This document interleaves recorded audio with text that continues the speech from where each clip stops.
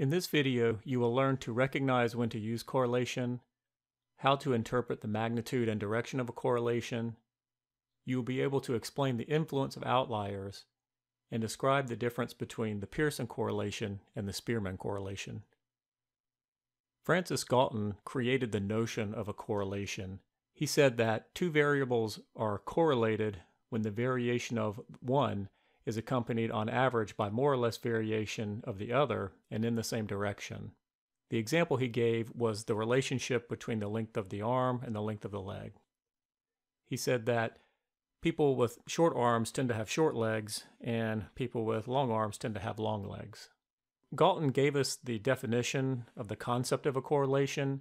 It was his protege Carl Pearson who actually developed the equation that we use today for computing the correlation coefficient.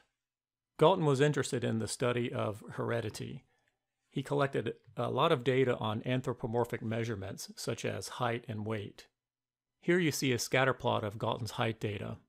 On the x-axis we have the mid-parent height, which is the average of the parent's height, and on the y-axis we have the child's height. This plot includes both men and women, and Galton actually applied an adjustment to the female height by multiplying it by 1.08. So instead of plotting male and female separately, he included them all in the same plot. You can see that it appears that the points are following somewhat of a positive trend, meaning that the points tend to point upward from left to right. It also seems that the points are fairly tightly grouped, indicating perhaps a moderate correlation.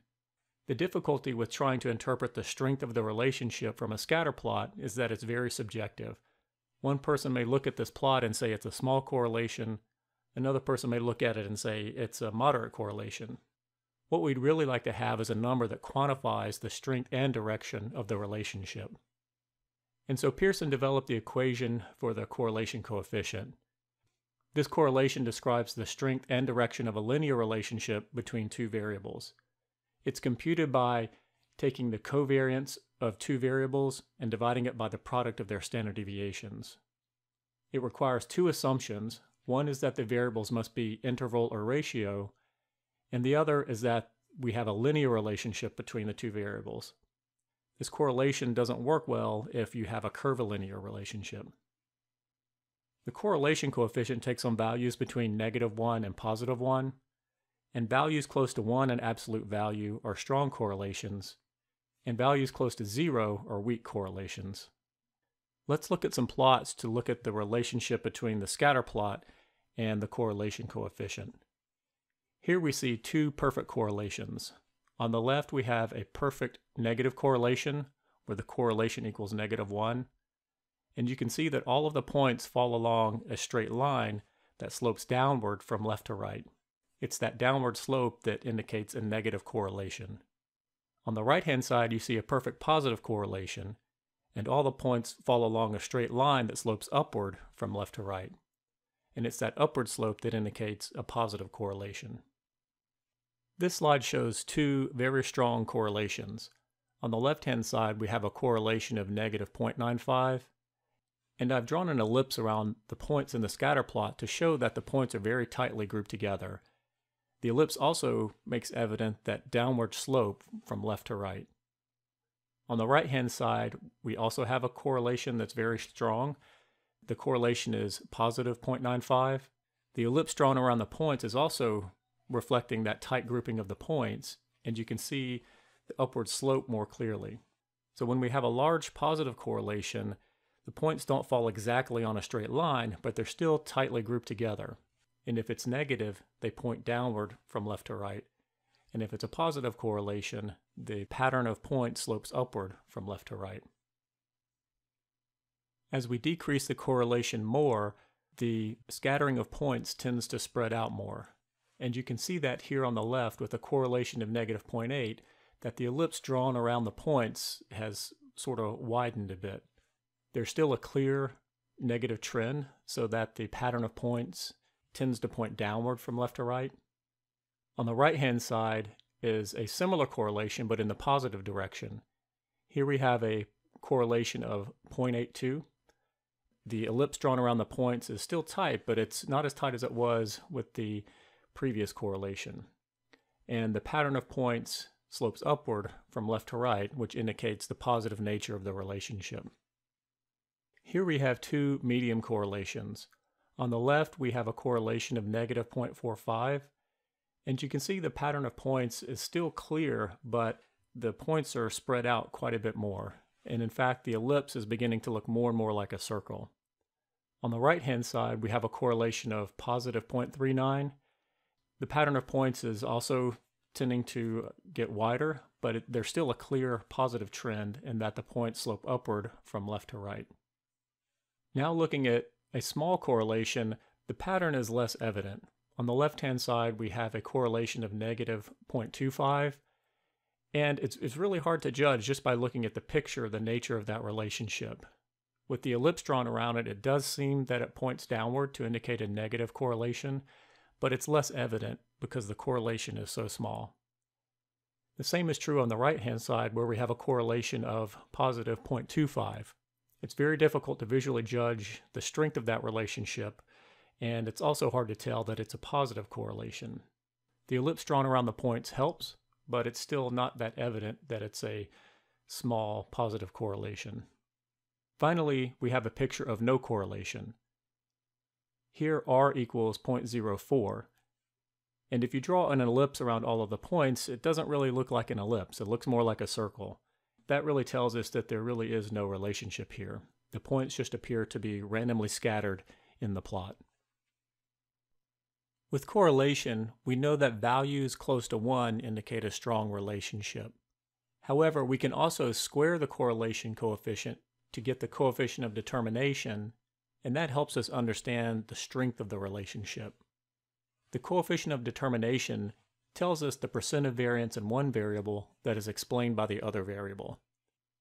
To understand the coefficient of determination, I have drawn a Venn diagram. The circle on the left represents the variance of x, the circle on the right represents the variance of y, and the part where the two circles overlap is the shared variance, or r squared, the coefficient of determination. The greater the value of r squared, the more overlap between those two circles. If the correlation was 1, then 100% of the variance in x would be accounted for by y, and those two circles would completely overlap. The table on the right shows values of r and r squared. You can see that even when the correlation is 0.5, only 25% of the variance in one variable is accounted for by the other. If you increase the correlation to 0.7, you're still only explaining less than 50% of the variance in one variable by the other variable. This is one reason why people tend to use the rule of thumb that 0.8 is a strong relationship, because once you get to 0.8, that's when you're explaining more than 50% of the variance in one variable with the other. In fact, with the correlation of 0.8, the coefficient of determination is 0.64, indicating that 64% of the variance in one variable is accounted for by the other variable. When you are conducting an analysis with correlation, there are really two statistics that you should report. You should report the correlation and the coefficient of determination. For example, the Galton height data had a correlation of 0.5, and we would report this as the correlation between mid-parent height and child height is 0.5. Therefore, 25% of the variance in child height is explained by mid-parent height. It's important to keep in mind that correlation does not imply causation. When describing the coefficient of determination, I use the term explained by, but do not interpret that to mean caused by.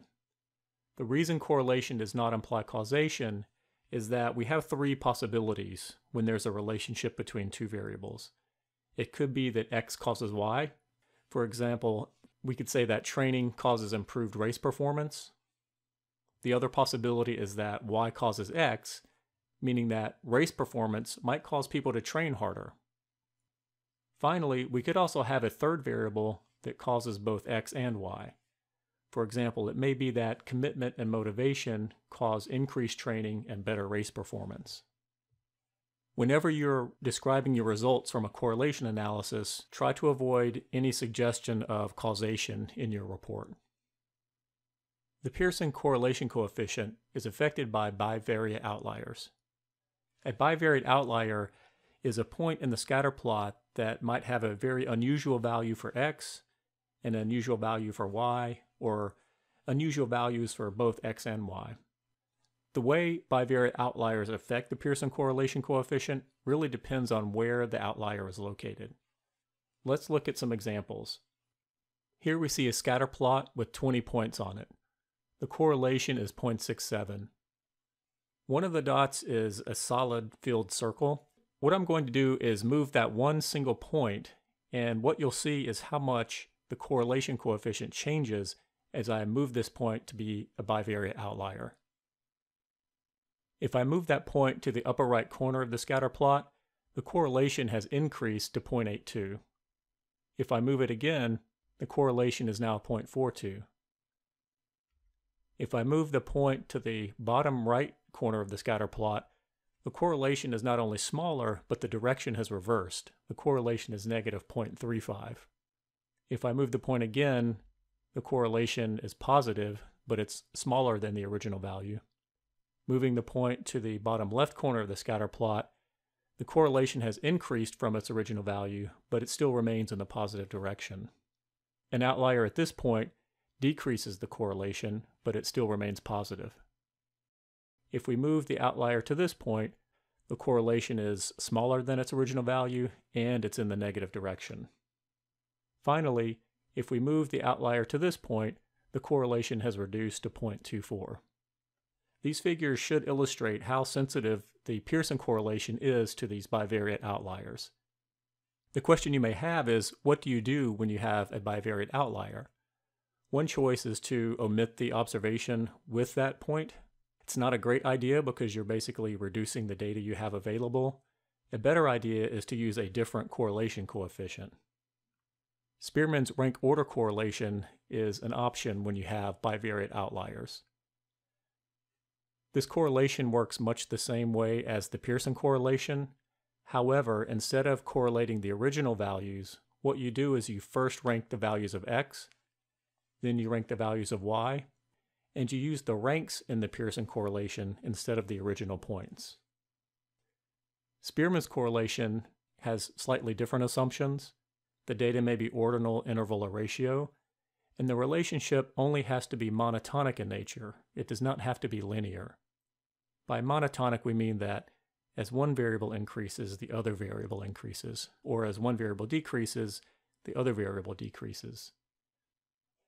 Returning to our bivariate outlier examples, with those 20 points, the Spearman rank order correlation is 0.69. If I move that solid filled circle to the upper right corner, the correlation doesn't change at all. It still remains at 0.69. If I move it again, the correlation is only 0.6, which is not that different from the original correlation. If I move it to the bottom right-hand corner, the correlation is lower at 0.41, but it still remains positive. Remember that when we had the Pearson correlation with this exact same data, the correlation was not only smaller, but it actually reversed to the negative direction. Here, Spearman's correlation is 0.63. If you move the point to the lower left corner of the scatter plot, the correlation is 0.69, which was the same as the original correlation. Here it's 0.58, and here it's 0.41.